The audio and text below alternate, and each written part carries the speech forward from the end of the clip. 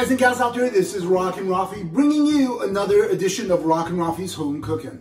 Ah, the scent of love is in the air, where you imagine a little baby cherub in diapers going around with a bow and arrow trying to find a victim to shoot that arrow of love to. No, it doesn't exist. But let me tell you what does exist. Imagine this, if you will.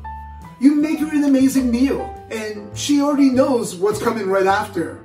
That's right, a bunch of red roses and a heart-shaped box filled with chocolate.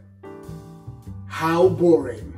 Congratulations, dudes. You just hit yourself on the calendar of disappointment. But don't you worry, because RockinRaffi's got you covered. And in today's episode, we're gonna dip, we're gonna drizzle, and we're gonna make gluten-free coconut macaroons. Hey guys, trust me out there. She's gonna go coconuts for this recipe. If you're ready, I'm ready. It's time to go cuckoo nuts. All right, preheat the oven to 325 degrees.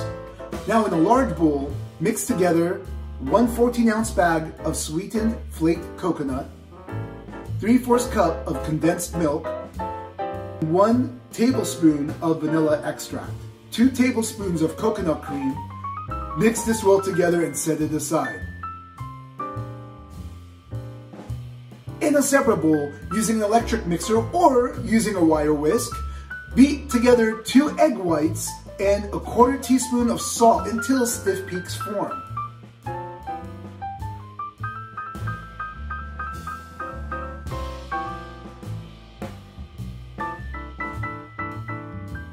Using a rubber spatula, fold the egg white mixture into the coconut.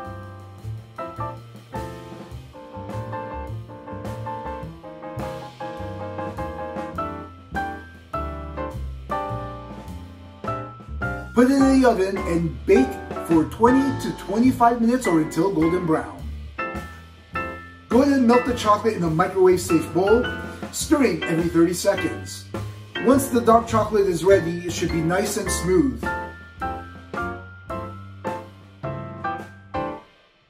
On some of the coconut macaroons, go ahead and dip from the bottom to the halfway mark of the coconut macaroon, while there are others, go ahead and drizzle with a fork.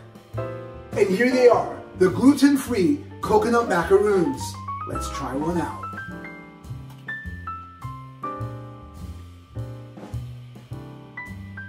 Wow.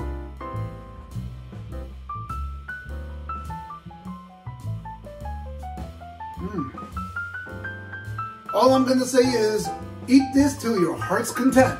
And why? Because it's gluten-free. And men, make sure that you do make a second batch. At least she can have some as well. Guys, this is so easy to make, so simple to do. There should be no reason why you shouldn't make this. What else can you think of doing something a little bit different on that Valentine's Day? And if you haven't already, don't forget to like, subscribe, comment down below. Let me know your thoughts on what you like to do for Valentine's Day.